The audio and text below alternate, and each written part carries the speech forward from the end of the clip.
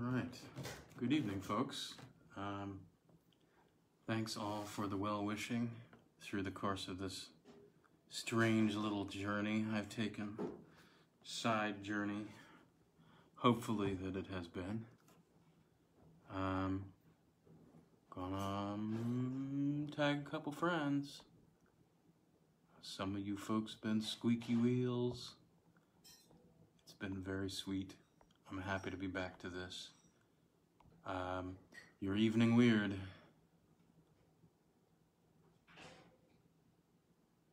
Let me just tag and tag a bit more.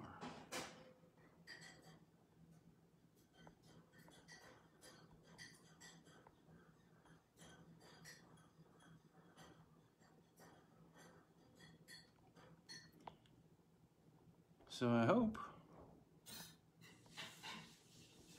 this has been a good week so far. I am doing a little better each day, is the essential truth of it.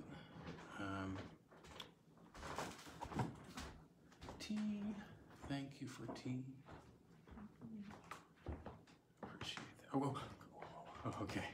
Whew. Yeah, that's handle's a great invention. Thank you. Sometimes one tries to juggle too many things. All right, just going to do a little bit more here, and then we will get started.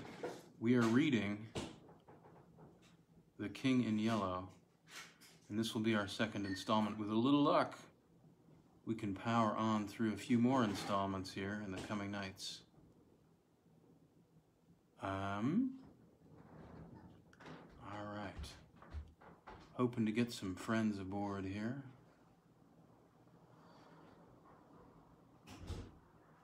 And I have my tea. And I think we'll call it good for now. All right.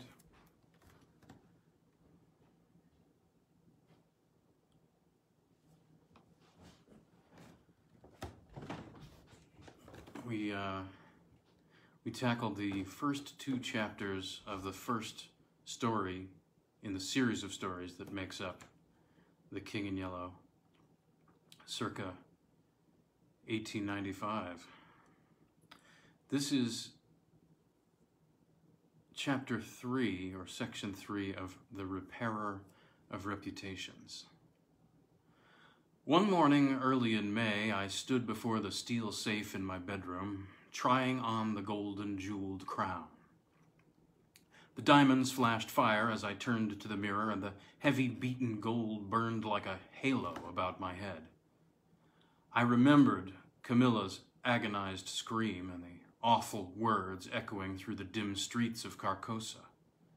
They were the last lines in the first act, and I dared not think of what followed, dared not even in the spring sunshine, there in my own room, surrounded with familiar objects, reassured by the bustle from the street and the voices of the servants in the hallway outside. For those poisoned words had dropped slowly into my heart, as death sweat drops upon a bedsheet and is absorbed. Trembling, I put the diadem from my head and wiped my forehead.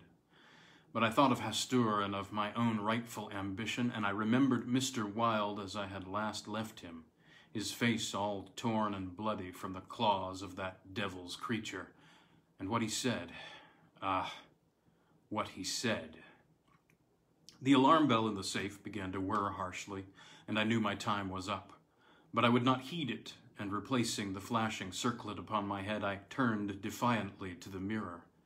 I stood for a long time, absorbed in the changing expression of my own eyes.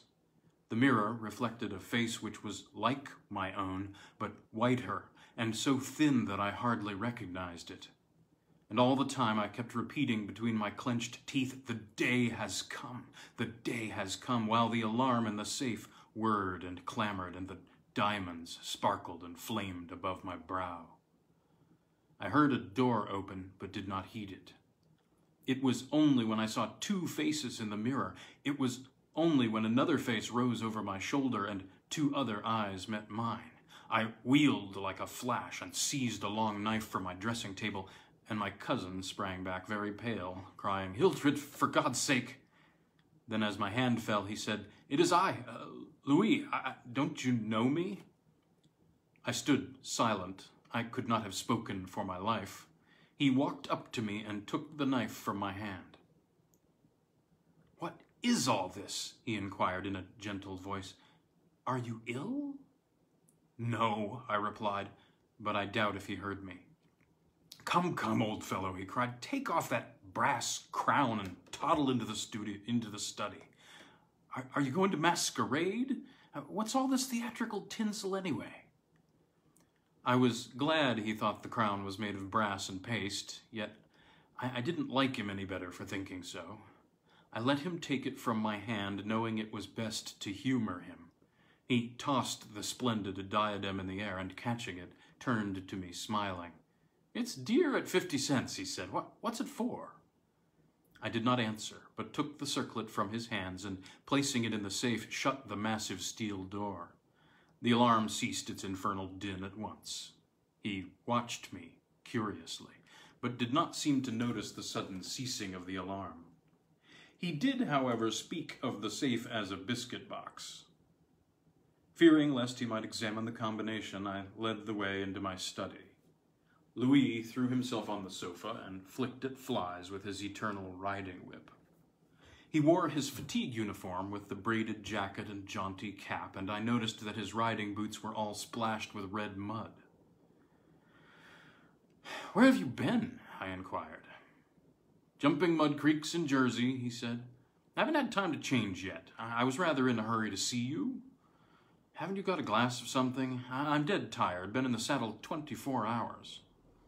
I gave him some brandy from my medicinal store, which he drank with a grimace. "Damned bad stuff," he observed. "I'll give you an address where they sell brandy that is brandy." "It's good enough for my needs," I said indifferently. "I use it to rub my chest with." He stared and flicked at another fly. "See here, old fellow," he began, "I've got something to suggest to you. It's 4 years now that you've shut yourself up here like an owl, never going anywhere, never taking any healthy exercise, never doing a damn thing but poring over those books up there on the mantelpiece." He glanced along the row of shelves. "Napoleon, Napoleon, Napoleon," he read. "For heaven's sake, have you nothing but Napoleons there?" "I wish they were bound in gold," I said. "But wait, yes, there is another book. The King in Yellow." I looked him steadily in the eye. "Have you never read it?" I asked. "I? No, thank God. I don't want to be driven crazy." I saw he regretted his speech as soon as he had uttered it. There is only one word which I loathe more than I do lunatic, and that word is crazy.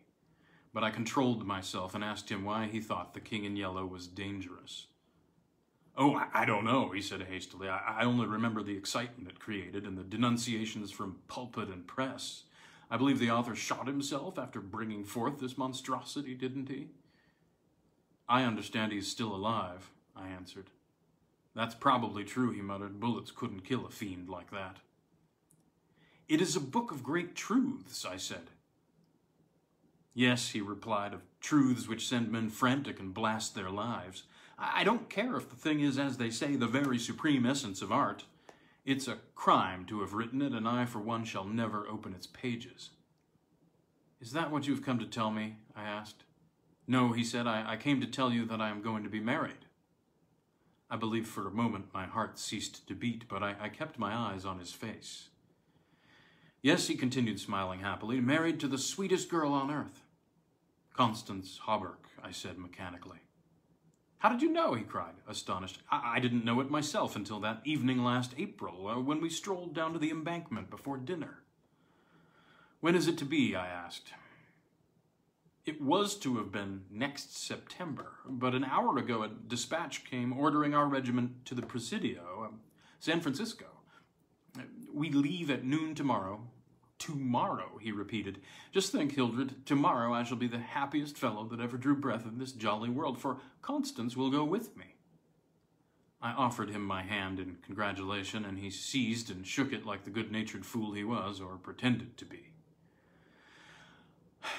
"I'm going to get my squadron as a wedding present," he rattled on. "Captain and Mrs. Louis Castaigne, Hildred." Then he told me where it was to be and who were to be there, and made me promise to come and be best man. I set my teeth and listened to his boyish chatter without showing what I felt. But I was getting to the limit of my endurance, and when he jumped up and, switching his spurs till they jingled, said he must go, I did not detain him. "There's one thing I want to ask you," I said quietly. "Out with it. It's promised," he laughed. "I want you to meet me for a quarter of an hour's talk tonight." Of course, if you wish," he said, somewhat puzzled. "Where?"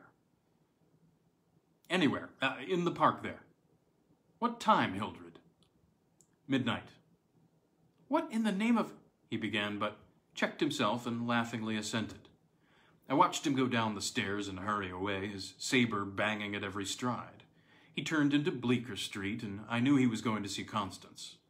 I gave him 10 minutes to disappear, and then followed in his footsteps, taking with me the jeweled crown and the silken robe embroidered with the yellow sign. When I turned into Bleecker Street and entered the doorway which bore the sign, "Mr. Wilde, Repairer of Reputations, 3rd Bell," I saw old Hawberk moving about in his shop and imagined I heard Constance's voice in the parlor. But I avoided them both and hurried up the trembling stairway to Mr. Wilde's apartment. I knocked and entered without ceremony. Mr. Wilde lay groaning on the floor, his face covered with blood, his clothes torn to shreds. Drops of blood were scattered about over the carpet, which had also been ripped and frayed in the evidently recent struggle. "It's that cursed cat," he said, ceasing his groans and turning his colorless eyes to me. "She attacked me while I was asleep. I believe she will kill me yet." This was too much, so I went into the kitchen and, seizing a hatchet from the pantry, started to find the infernal beast and settle her then and there. My search was fruitless, and after a while I gave it up and came back to find Mr. Wilde squatting on his high chair by the table. He had washed his face and changed his clothes. The great furrows which the cat's claws had plowed up in his face he had filled with collodion, and a rag hid the wound in his throat. I told him I should kill the cat when I came across her, but he only shook his head and turned to open the ledger before him. He read name after name of the people who had come to him in regard to their reputation, and the sums he had amassed were startling. "I put on the screws now and then," he explained. "One day or other, some of these people will assassinate you," I insisted. "Do you think so?" he said, rubbing his mutilated ears. It was useless to argue with him, so I took down the manuscript entitled Imperial Dynasty of America, for the last time I should ever take it down in Mr. Wilde's study. I read it through, thrilling and trembling with pleasure. When I had finished, Mr. Wilde took the manuscript and, turning to the dark passage which leads from his study to his bedchamber, called out in a loud voice, "Vance!" Then, for the first time, I noticed a man crouching there in the shadow. How had I overlooked him during my search for the cat? I cannot imagine. "Vance, come in," cried Mr. Wilde. The figure rose and crept towards us, and I shall never forget the face that he raised to mine as the light from the window illuminated it. "Vance, this is Mr. Castaigne," said Mr. Wilde. Before he had finished speaking, the man threw himself on the ground before the table, crying and grasping. "Oh, God! Oh, my God! Help me! Forgive me! Oh, Mr. Castaigne, keep that man away! You cannot mean it. You are different. Save me. I am broken down. I was in a madhouse, and now, when all was coming right, when I'd forgotten the king in yellow, but I shall go mad again. I shall go mad." His voice died into a choking rattle, for Mr. Wilde had leapt on him, and his right hand encircled the man's throat.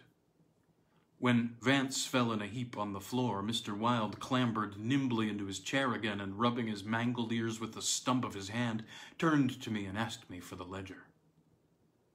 I reached it down from the shelf, and he opened it. After a moment's searching among the beautifully written pages, he coughed complacently and pointed to the name Vance. Vance, he read aloud, Osgood Oswald Vance. At the sound of his name, the man on the floor raised his head and turned a convulsed face to Mr. Wilde. His eyes were injected with blood, his lips tumefied. Called April 28th, continued Mr. Wilde. Occupation, cashier in the Seaforth National Bank, has served a term of forgery at Sing Sing, from whence he was transferred to the Asylum for the Criminal Insane. Pardoned by the Governor of New York and discharged from the asylum January 19, 1918. Reputation damaged at Sheepshead Bay. Rumors that he lives beyond his income. Reputation to be repaired at once. Retainer, $1,500. Note, has embezzled sums amounting to $30,000 since March 20, 1919. Excellent family. And secured present position through uncle's influence. Father, president of Seaforth Bank. I looked at the man on the floor. Get up, Vance, said Mr. Wilde in a gentle voice. Vance rose as if hypnotized. He will do as we suggest now, observed Mr. Wilde, and opening the manuscript, he read the entire history of the imperial dynasty of America. Then, in a kind and soothing murmur, he ran over the important points with Vance, who stood like one stunned. His eyes were so blank and vacant that I imagined he had become half-witted, and remarked it to Mr. Wilde, who replied that it was of no consequence anyway. Very patiently, we pointed out to Vance what his share in the affair would be, and he seemed to understand after a while. Mr. Wilde explained the manuscript, using several volumes on heraldry to substantiate the result of his researches.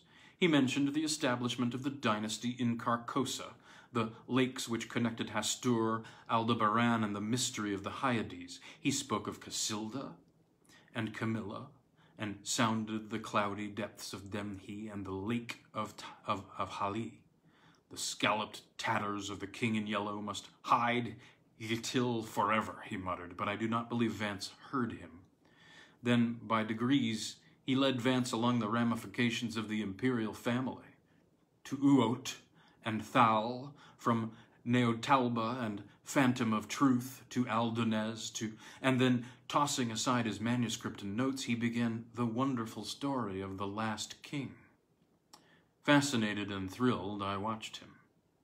He threw up his head, his long arms were stretched out in a magnificent gesture of pride and power, and his eyes blazed deep in their sockets like two emeralds. Vance listened stupefied. As for me, when at last Mr. Wilde had finished and, pointing to me, cried, "The cousin of the king!" my head swam with excitement. Controlling myself with a superhuman effort, I explained to Vance why I alone was worthy of the crown and why my cousin must be exiled or die. I made him understand that my cousin must never marry, even after renouncing all his claims, and how that, least of all, he should marry the daughter of the Marquis of Avonshire and bring England into the question. I showed him a list of thousands of names which Mr. Wilde had drawn up. Every man whose name was there had received the yellow sign which no living human being dared disregard. The city, the state, the whole land were ready to rise and tremble before the pallid mask. The time had come. The people should know the son of Hastur, and the whole world bow to the black stars which hang in the sky over Carcosa. Vance leaned on the table, his head buried in his hands. Mr. Wilde drew a rough sketch on the margin of yesterday's Herald with a bit of lead pencil. It was a plan of Hawberk's rooms. Then he wrote out the order and affixed the seal, and shaking like a palsied man, I signed my first writ of execution with my name, Hildred Rex. Mr. Wilde clambered to the floor and, unlocking the cabinet, took a long square box from the first shelf.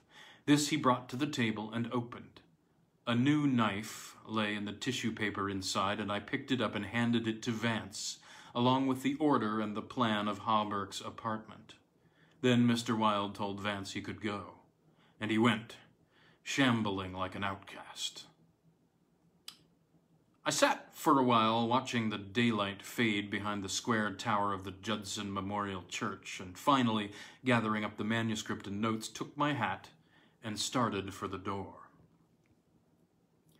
Mr. Wilde watched me in silence. When I had stepped into the hall, I looked back. Mr. Wilde's small eyes were still fixed on me. Behind him, the shadows gathered in the fading light. Then I closed the door behind me and went out into the darkening streets. I had eaten nothing since breakfast, but I was not hungry. A wretched, half-starved creature who stood looking across the street at the lethal chamber noticed me and came up to tell me a tale of misery. I gave him money, I don't know why, and he went away without thanking me. An hour later, another outcast approached and whined his story. I had a blank bit of paper in my pocket on which was traced the yellow sign, and I handed it to him. He looked at it stupidly for a moment, and then with an uncertain glance at me, folded it with what seemed to me exaggerated care, and placed it in his bosom. The electric lights were sparkling among the trees, and the new moon shone in the sky above the lethal chamber. It was tiresome waiting in the square. I wandered from the Marble Arch to the artillery stables and back again to the lotus fountain. The flowers and grass exhaled a fragrance which troubled me. The jet of the fountain played in the moonlight, and the musical splash of falling drops reminded me of the tinkle of chained mail in Hawberk's shop. But it was not so fascinating, and the dull sparkle of the moonlight on the water brought no such sensations of exquisite pleasure as when the sunshine played over the polished steel of a corselet on Hawberk's knee. I watched the bats darting and turning about the water plants in the fountain basin, but their rapid, jerky flight set my nerves on edge, and I went away again to walk aimlessly to and fro among the trees. The artillery stables were dark, but in the cavalry barracks, the officers' windows were brilliantly lighted, and the sally port was constantly filled with troopers in fatigue, carrying straw and harness and baskets filled with tin dishes. Twice the mounted sentry at the gates was changed while I wandered up and down the asphalt walk. I looked at my watch. It was nearly time. The lights in the barracks went out one by one. The barrel gate was closed, and every minute or two an officer passed in through the side wicket, leaving a rattle of accoutrement and a jingle of spurs on the night air. The square had become very silent. The last homeless loiterer had been driven away by the gray-coated park policeman. The car tracks along Worcester Street were deserted, and the only sound which broke the stillness was the stamping of the sentry's horse and the ring of his saber against the saddle pommel. In the barracks, the officers' quarters were still lighted, and military servants passed and repassed before the bay windows. 12 o'clock sounded from the new spire of St. Francis Xavier, and at the last stroke of the sad-toned bell, a figure passed through the wicket beside the portcullis, returned the salute of the sentry, and crossing the street entered the square and advanced toward the Benedict apartment house. "Louis," I called. The man pivoted on his spurred heels and came straight toward me. "Is that you, Hildred?" "Yes, you are on time." I took his offered hand, and we strolled toward the lethal chamber.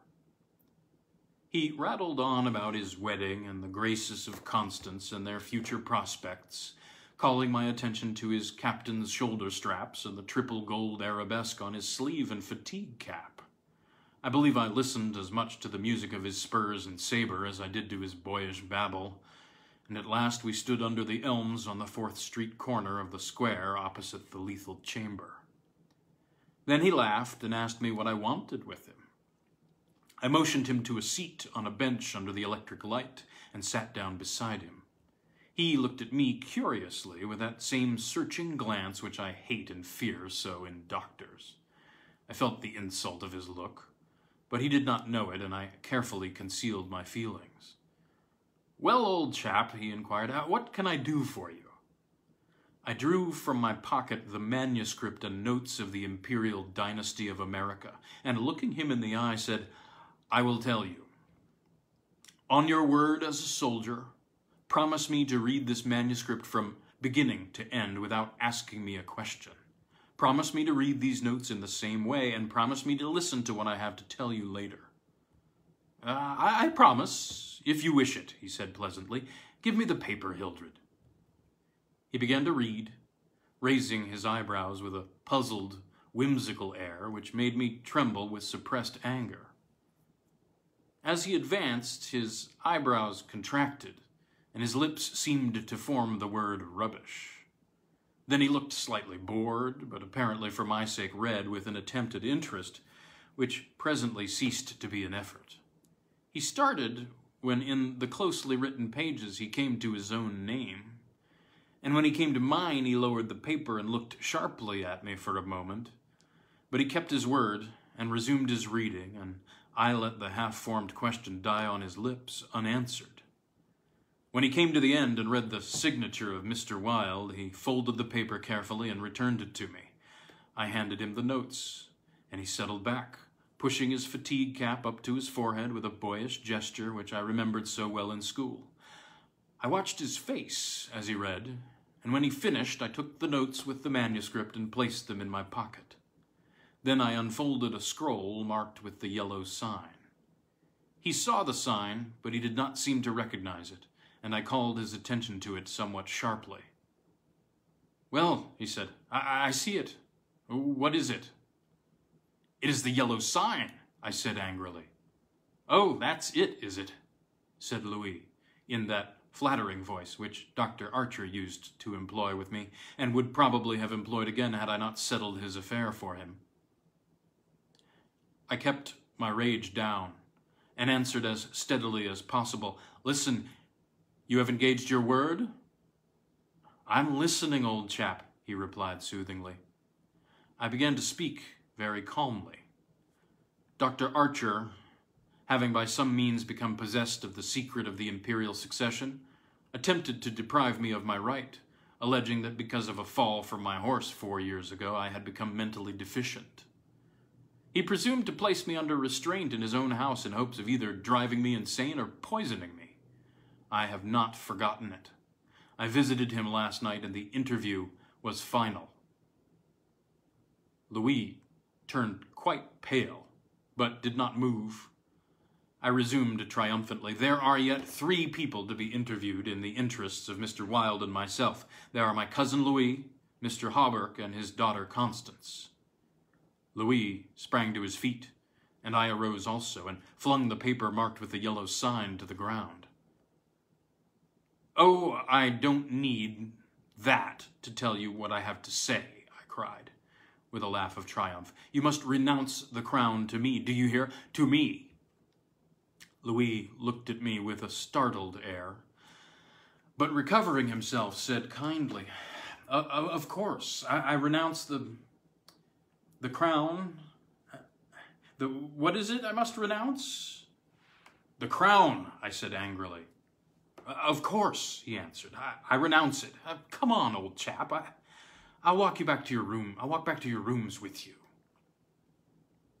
"Don't try any of your doctor's tricks on me," I cried, trembling with fury. "Don't act as if you think I'm insane." "What nonsense," he replied. "Come, it's getting late, Hildred." "No," I shouted, "you must listen. You cannot marry. I forbid it. Do you hear? I forbid it. You shall renounce the crown, and in reward I grant you exile. But if you refuse, you shall die." He tried to calm me, but I was roused at last, and drawing my long knife, barred his way. Then I told him how they would find Dr. Archer in the cellar with his throat open, and I laughed in his face when I thought of Vance and his knife and the order signed by me. "Ah, you are the king," I cried, "but I shall be king. Who are you to keep me from empire over all the habitable earth? I was born the cousin of a king, but I shall be king." Louis stood white and rigid before me. Suddenly, a man came running up 4th Street, entered the gate of the Lethal Temple, traversed the path to the bronze doors at full speed, and plunged into the death chamber with the cry of one demented, and I laughed until I wept tears, for I had recognized Vance, and knew that Hawberk and his daughter were no longer in my way. "Go," I cried to Louis. "You have ceased to be a menace. You will never marry Constance now. And if you marry anyone else in your exile, I will visit you as I did my doctor last night. Mr. Wilde takes charge of you tomorrow."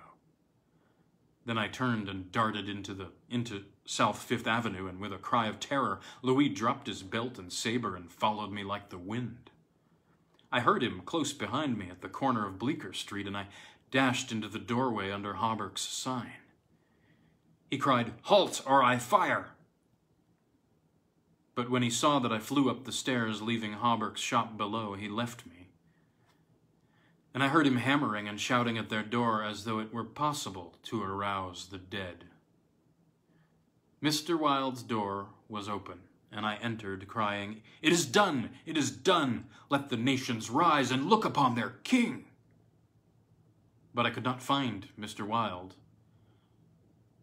So I went to the cabinet and took the splendid diadem from its case. Then I drew on the white silk robe, embroidered with the yellow sign, and placed the crown upon my head. At last, I was king. King by my right in Hastur. King because I knew the mystery of the Hyades, and my mind had sounded the depths of the lake of Hali. I was king. The first gray pencilings of dawn would raise a tempest which would shake 2 hemispheres. Then, as I stood, my every nerve pinched to the highest tension, faint with the joy and splendor of my thought. Without, in the dark passage, a man groaned. I seized the tallow dip and sprang to the door. The cat passed me like a demon, and the tallow dip went out, but my long knife flew swifter than she, and I heard her screech, and I knew that my knife had found her. For a moment I listened to her tumbling and thumping about in the darkness, and then, when her frenzy ceased, I lighted a lamp and raised it over my head. Mr. Wilde lay on the floor with his throat torn open. At first I thought he was dead, but as I looked, a green sparkle came into his sunken eyes, his mutilated hand trembled, and then a spasm stretched his mouth from ear to ear. For a moment, my terror and despair gave place to hope, but as I bent over him, his eyeballs rolled clean round in his head, and he died. Then, while I stood, transfixed with rage and despair, seeing my crown, my empire, every hope and every ambition, my very life lying prostrate there with the dead master, they came, seized me from behind, and bound me until my veins stood out like cords, and my voice failed with the paroxysms of my frenzied screams. But I still raged, bleeding and infuriated among them, and more than one policeman felt my sharp teeth. Then, when I could no longer move, they came nearer. I saw old Hawberk, and behind him my cousin Louis's ghastly face, and farther away in the corner a woman, Constance, weeping softly. I see it now," I shrieked. "You have seized the throne and the empire. Woe, woe to you who are crowned with the crown of the King in Yellow."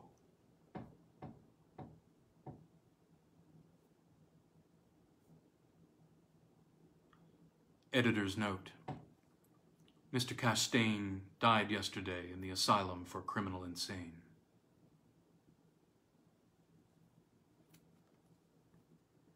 Thanks for joining me for the conclusion of the first story in the King in Yellow cycle. Up tomorrow night with a little luck, people. I'm holding up. The second story in the cycle is called The Mask. Come round for your weirding hour. And hey, thanks for being here.